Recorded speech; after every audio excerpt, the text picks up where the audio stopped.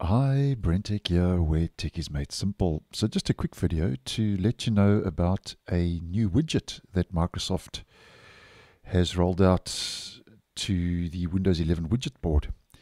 So if we head to our widget board and we click on Add Widgets, I noticed this morning we have a new instant play. Now this was added with the most recent update to the web experience pack from the Microsoft Store, which rolled out in my region today on the 29th of March. And I have always noticed that when the web experience pack does roll out, to some extent or the other, the Windows Web Experience Pack, which is a system component, I have noticed to some effect or the other that this always seems to add some change or bring a new feature to the widget board. So the two are very interlinked.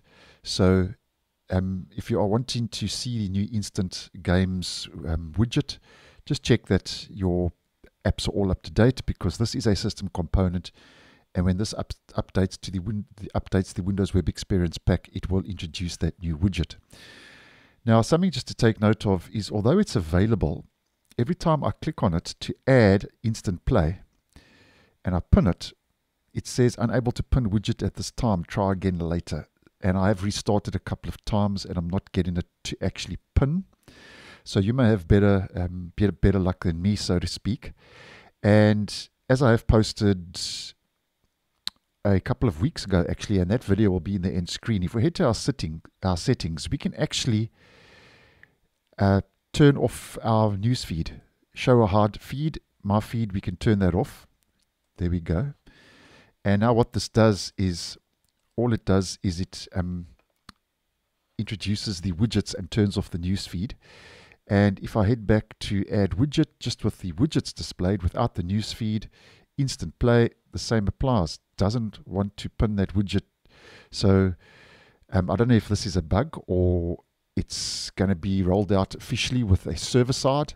No idea, but just letting you know that if you are into widgets or maybe are into gaming as an example, that this new instant play widget is available. And obviously, as the name implies, it's a widget with games, and obviously if you click on that, you can play those games as it says instant play.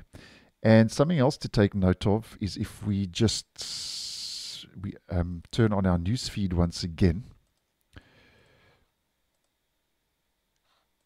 and we head back to our main widget board, you can see here that we have play. Now this has been around for a long time, where you've got all these little games you can play now and so on, and that obviously opens that up in Microsoft Edge, where you can play that game online without having to download it to your computer. So at this stage, it seems that this instant play widget is very similar to the play that we get on the widget board.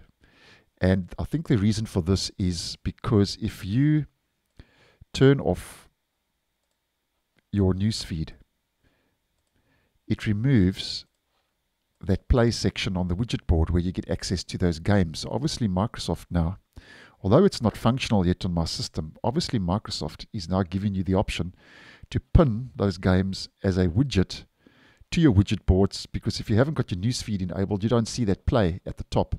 And then obviously you can play the same games more or less from that widget, which if you click on will open up in Edge, and then you can play them online without having to download them to your computer. So that's summing this all up. But nonetheless, there we have it. Instant Play is a new widget that's rolled out now with that latest Windows Web Experience Pack update from the Microsoft Store. So thanks for watching, and I'll see you in the next one.